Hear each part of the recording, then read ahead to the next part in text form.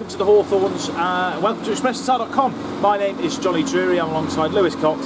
After Albion have been well and truly warnocked, they've lost here in the 96th minute to a winner from Huddersfield after dragging themselves back into the game with a superb equaliser from John Swift. Josh Maja almost won it at the death. Coxey, bit of a sickener that, wasn't it? Yeah, some way to go into the international break, isn't it, that? It's always a way, isn't it, before an international break you get the sucker punch. Yeah, it wasn't particularly good at all, was it? In fact, it was pretty bad, that one. I think even at 1-1, Huddersfield were the better team. Huddersfield, and Carlos Corberan's just agreed in there, hasn't he? Said for large parts, Huddersfield were better than his side, and that's quite damning. I mean, I don't think Huddersfield are as bad as, from what I've heard, going into today, you know, winless and all of that, but they were just, from the 5th minute onwards, probably better than Albion today. And at 1-1, you're thinking, well, we haven't played well here, and Albion will take the point. You know, we're at home, it's disappointing. Huddersfield have been the better team, but you take the point, and to get that sucker punch at the end is a right kick in the teeth, isn't it? Especially as, you know, 30 seconds earlier, we think Josh Maja's in here, first goal. You know, this is proper lift off for him. For a new signing like that, just before the break, what moment this could be, smash and grab almost, blink of an eye. As soon as you see Huddersfield tearing down the pitch towards the Smerick, you feel like you know what's coming, don't you? Yeah, and yeah, I think Huddersfield deserved it. That's a bit of a sad way to round off that point, I think.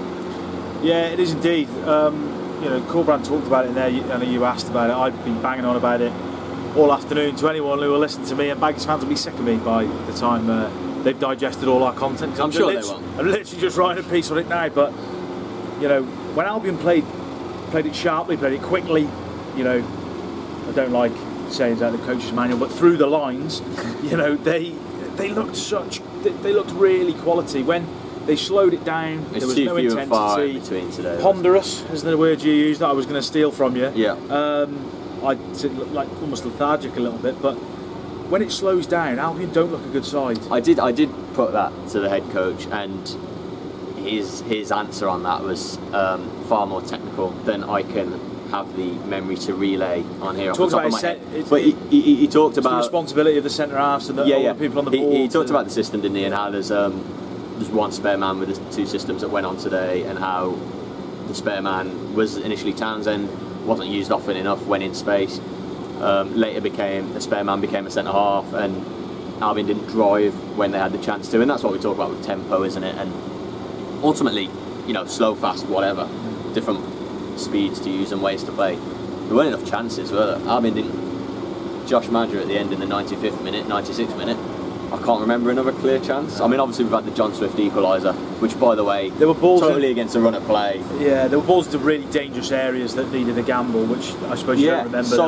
So many of those. Yeah. But that's a common theme, isn't it? I mean, a running theme and a continuing theme. I can think of loads from Phillips, less so from Wallace, whose form remains indifferent at best. He's struggling, isn't he, with confidence? You can see that, and obviously he was brought off pretty early, 60 odd minutes for the changes for Sarmiento, whose impact was really good, wasn't it? He was sharp, he was creative, trying to make things happen, but in terms of that end product, wasn't able to. He had one shot, but wasn't able to find a killer cross or killer pass. Obviously, the Maja being a later change had that moment, but other than that chance, I don't think, you know, against let's have it right. I said Huddersfield aren't as bad as their record suggested or whatever, but this Huddersfield probably going to be in the lower reaches of the table this season, isn't it? You'd imagine.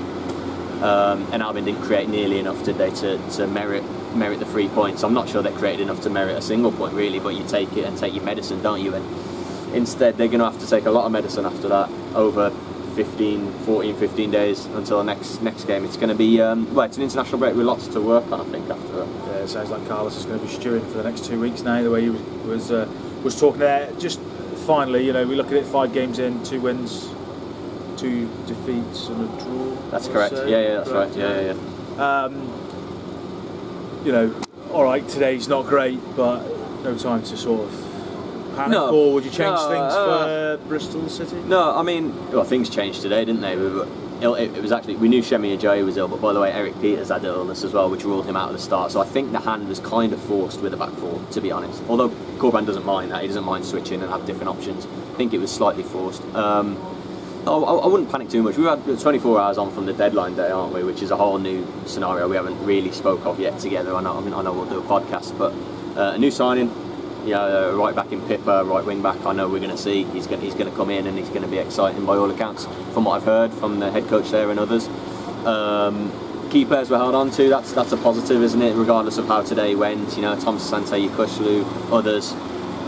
Swift in the goals, by the way, 2 and 2. You know, some productivity is good. So I wouldn't be, you know, major panic or anything like that. I mean, we went into today in terms of on the pitch, I think with glass half full, didn't we, really, in terms of the start overall. Let's not be too reactive, and let's, you know, post international break, the new signing will have had time to settle and bed in. Hopefully we see him straight away. Sarmiento and Maja should be able to start realistically, shouldn't they?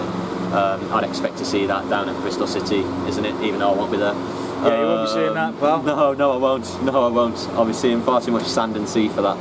But I will be following. Don't you worry.